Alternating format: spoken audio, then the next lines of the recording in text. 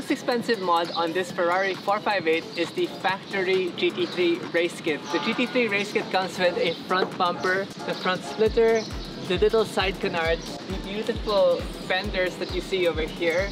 This is a Darwin Pro hood. We got this as an aftermarket. And then these side mirrors here, which basically remove the electric style mirrors. And then moving here to the rear, you have the fender flare, the chassis mounted wing, which is super strong. You can lean on it. And then the beautiful lower rear diffuser. Now, if you guys are asking, this kit is actually anywhere from $20,000 to $30,000, and the question is, can you get it? Do you know anyone in the race team that can get it for you?